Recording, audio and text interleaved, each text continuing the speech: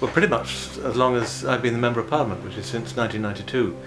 It's had good seasons and less good seasons, but I think it's really caught on now and has for the last 5 or 6 years or so. And when it comes up this year, before this Christmas, I'm sure the streets will be absolutely chock-a-block of people, not just from the town, but from outside the town, from Northamptonshire as well as from Leicestershire, and it will be a real fillip for the retailers and for the town itself.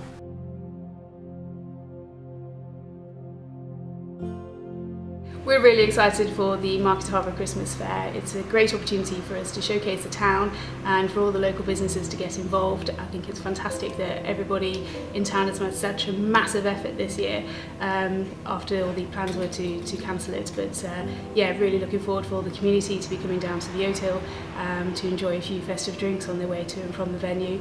Yeah, we're super excited. I'm Kelly and this is Holly. We work at Frutas and we're opening for the first time in 6 years for the Christmas Fair. Quite excited. She is, because she's not going to be here, it's going to be me.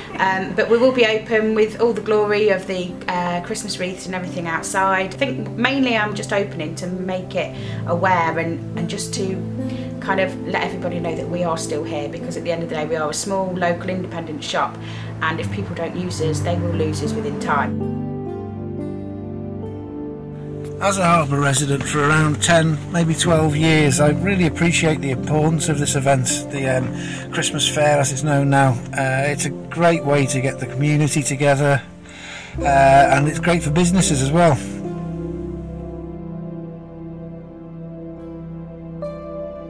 Yeah, the Christmas Fair is a great event for the town. You know, it brings the town alive.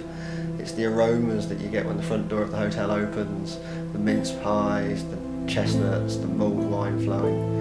And it's great to see the children just enjoying themselves with the buzz that surrounds the town, with the hope that Christmas is just a few weeks down the road. And it encourages people from far away just to come up. You know, we have people come and stay with us that night to enjoy it and take it all in, and then have a good old hearty breakfast the next day and see the town and go shopping again. So no, it's great that Sophie and the team's got together and got it up and running again. I can remember the first time that late night shopping came to Market Harborough. I had been trading in the town for about 3 years, and suddenly the excitement of seeing all the Christmas trees going up in the town centre and the atmosphere that was generated by the majority of shops all cooperating.